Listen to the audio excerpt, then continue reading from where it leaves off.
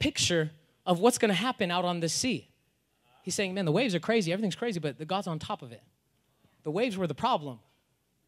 Oh, man. You see, my problem is his platform. My problem is nothing more than a platform for him to stand on top of and say, I ain't left you yet, baby. It may look tough, but I'm still with you. And when you can get a revelation that every problem you go through is just a platform to stand, that God can stand on and say, I'm still here. Look how good I am. Like, get this. Here's the problem, the sea. We're going to die. It's a ghost. Everyone's freaking out. And Jesus comes walking on top of the water. And like we read this and we think like, oh, it was nice and calm and everything was great. And like, you know, like Jesus just kind of like walked out there like, what up? Like, no, this are waves. Like he is like he is walking on top of the problem. That's powerful. There's nothing that's too big for our God. There's nothing that he can't stay on top of. But the problem is we try to handle our problems ourselves and we're saying, no, don't come on top of this, God. I got this. I'm better than this. I know you want to. I'm trying to make you proud. I'm trying to make you proud. No, he's already proud of you. Just let him on top and it's going to work out. He came walking on the water. You can't make that up. I mean, this is why most believers are like, he was walking on the water. No, you got to think deeper than that. He's on top of what you're struggling with. There's nothing that's too hard for our God. My problem is his platform. And anything I ever go through is just for him to remind me that he's still on top of it. I ain't got no money in the bank. No. My God shall supply all your needs. I'm getting depressed. I feel lonely. Like the number one thing we deal with in our young adult and student ministry is depression. Kids that come in and they don't believe that a God could love them because no one else in their life does. And that's where we just have to come in and we say, no, what do you mean? You can't believe that God could love you. He is love. All he knows how to do is love. He can't not do who he is. You just got to let him there. And they're saying, no, I don't want to. Okay, no, let me show you what the Bible says. Let me take you somewhere. See, compassion would be like, well, let me pray for you, and then let me kind of just go over to some kids that get it. But compassion will have you messed up. Compassion is messy. It's a lot more than just on Facebook, I'm praying for you. You know what I'm saying? Like, it's a lot more than just like, oh, let me just check you off the list. Compassion is not comfortable. Compassion has you up at night saying, why don't they get it? I got to do something. Compassion is more than just let me put a nice verse on Facebook. Compassion is, no, let me come to your house. Let me find out what's wrong. Let me get there. Let me help you get through this thing. If you stuck in it, I'll get in with you too. We're going to get through this thing together. And I feel like, especially in our society, our world we're at now, it's like we've been desensitized to the problems of our world. I was talking about this last week, and it's like everything now is about social media. Everything is there, right there on Facebook and on Twitter and Instagram. Everything that goes on in life now is all in the same place. Okay, I want you to get this. So you're on your Facebook feed, and you're going down, and you're like, oh, you know, look, a cute picture of a kitty. This is awesome. I love kitties. Praise God. This is great. And then you go down a little bit more, and you're like, oh, wow, a journalist got beheaded in Israel. My God. And you go down a little bit more, and you're like, oh, look at these shoes. They're so cute. And then you keep going down, and you're like, oh, my friend just got divorced. And you're unable to tell what's serious and what's not because it's all in the same place. Did you get that? It all has the same real estate. It's all right there. So we don't know what compassion is for what because everything's right there in the same place. That's why most of us found out about today's tragedy on our phones because we were doing something else, but then compassion interrupted and said, no, I need you to focus on something important right now. I need you to see what's going wrong, what kind of difference you can make because compassion, it shifts us to where God wants us to be. It moves us to where God wants us to be. I'm almost done. This is where I'll close. Back in the text now. Mark chapter 6, verse 48. And about the fourth watch of the night, he came to them, walking on the sea, walking on top of the problem. He meant to pass by them. He meant to pass by them. Like, this messed me up when I read this the other day. I never saw this before. Almost as if Jesus wasn't even planning on stopping. Some of you are like, why would Jesus? It's right there in the Bible. he meant to pass by them. They were struggling. They're about to drown. And the Bible says Jesus is walking on the water. This is amazing. And it says he meant to pass by. Like he was just going to keep going. He had his own plan. He was like, I got this. But even the Son of God had to be redirected because of compassion. He's on top of the water. This is the miraculous. He's doing something unheard of. This is like, what? And they cry out and they say, it's a ghost. We are going to die. They start screaming at each other, crying, peeing all over their cloaks and everything. Like they're tripping. And Jesus is on his way to the other side and he says, wait a second, they're misunderstanding who I am. I have compassion on people that don't get me. I want them to get me. So I'm going to stop and I'm going to go over here and I'm going to help these fools. And it's like, Jesus is walking on water. But he stops because of people that are about to drown.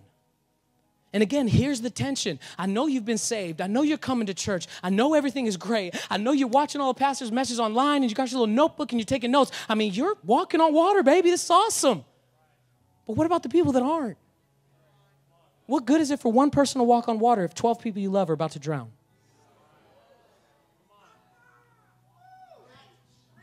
Like I would say it's more impactful for you to get in the boat than to just keep walking by on water.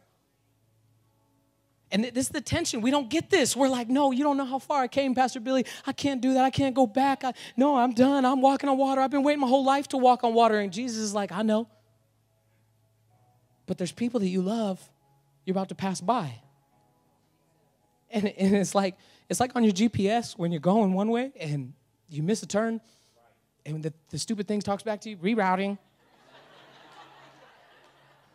And so my wife goes, oh, you missed it. I'm like, okay, don't worry. We got this. But that's our life sometimes. We have such a great plan. And I want to do this and I want to do that. And I'm walking on water. And it's like Jesus is like, no, but you missed it. I know you've been coming to church for a couple months now to Destiny, but don't think that we're just here for ourselves. Our purpose here at Destiny is to move you from where you are to where God wants you to be. But like, we can't do that without you. Because I don't know everyone you know. And I'm sure you don't know everyone I know. So we all know different people. But the question is, are we just walking by people that need help? Or are we just like going to stop and say, no, I got this. Come on, help. I got a place you can go. I'm going to get into your boat and we're going to get to the other side together. See, compassion, it redirects you. What's awesome is Jesus promised them. He said, get into the boat, I'll meet you to the other side. Get in the boat, I'll meet you to the other side. Go to the other side, I'll meet you there. So he meant to pass by because he was like, I got to fulfill my first promise. But even then, we're so jacked up, we couldn't even get to his first promise. He has to stop and come back and say, why are you freaking out?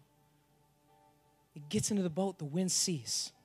And I believe tonight there's some people here tonight that are so, man, I'm so pumped you've been walking on water. I'm so amazed. You're posting all these great scriptures and you have a devotion life and you're seeing miracles happen. But don't forget about the people that are in the boat still. Don't forget about the people that aren't going to, see, they're going to be like, oh my gosh, it's a ghost. They're going to try to call you something you're not. Most of us stop right there. We say, oh, well, if they're going to talk bad about me, I'll just keep going. They freaked out. They said, it's a ghost. Jesus could have been like, man, they're tripping. They're not worth my time. But when somebody calls you something you're not, you don't just run from them. You know, you better go and clarify that thing. You better say, no, let me show you the love of God. Let me just say, it's not just about what we do. It's about who we are. Let me stop and show you. Proverbs 16, verse 9, and I'm done. The heart of a man plans his ways in his heart, but it's the Lord that establishes his steps. I know you have plans. I know you have a purpose. You have a destiny. But if God has to redirect you, don't fight him. Just know that he's got something even bigger for you. The Message translation of this verse says it like this. It says, we plan the way we want to live, but only God makes us able to live it. Only God makes you able to live that life. And tonight, there's two kinds of people that are in this room. There's people that are in the boat, and there's people that are walking on water. As we come to a close, if you'll close your eyes at this moment, I want to pray for that first group of people that are in the boat. You're here tonight, and you're saying, wow, man, this really spoke to me. I feel something in my life. But I got to start. I'm tired of just talking about it. I'm tired of just saying the same stuff. I want to start tonight. If you're here tonight and you say, that's me, I'm in the boat, I'm going down. I need to know this Jesus that stopped for them. I want him to stop for me. Friend, he loves you too much to just pass you by tonight. If you're here tonight, you say, I want to rededicate my life to Jesus. Maybe for the first time, you say, I want to get right with God. I want to know this Jesus. Very quickly, I'm just going to ask you on the count of 3 to lift your hands. It's just for us to be able to pray with you. And if that's you, you say, I want to know Jesus tonight. On the count of 3, 1, 2, 3. That's me. I want to know him. Thank you so much. If you could just leave your hands up just for a second, just so I can know who I'm praying for tonight. God's not mad at you. He's stopping tonight. And if you wouldn't have lifted that hand, he would have just kept going. But tonight, he's stopping for you. Thank you so much. All over this place. Our church is going to pray this prayer with you, and we just believe what the Bible says. It says salvation is made by confession. And when you confess with your mouth, you believe in him, he comes in, he changes your life. And if that's you, if your hand is lifted, our whole church is going to say this with you. Just repeat after me. Say, Dear God, thank you for your son, Jesus. I believe he died for me. So tonight I want to live for him. I believe he rose again. So tonight I rise again. I'm saved, I'm restored, and I'm going to be transformed. In Jesus' name, amen. Amen. We can clap for that. We can thank God for that.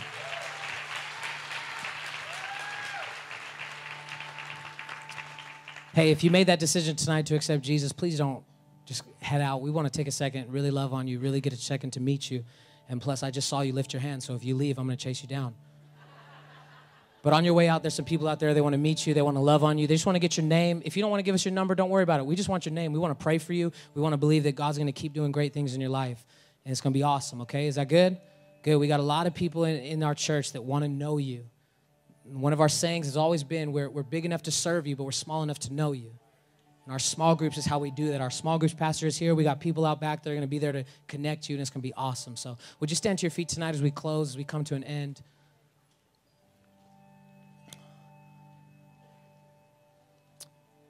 Got so much more sermon in me, but not as much time. So tonight, as we finish off, maybe that's you. You're walking on the water, and you're saying, man, I know that I can do more. I can tell you it starts by just getting connected here. We got people that one service a month, they go and stand out there by those doors, and they just smile and greet people as they come by. One service a month.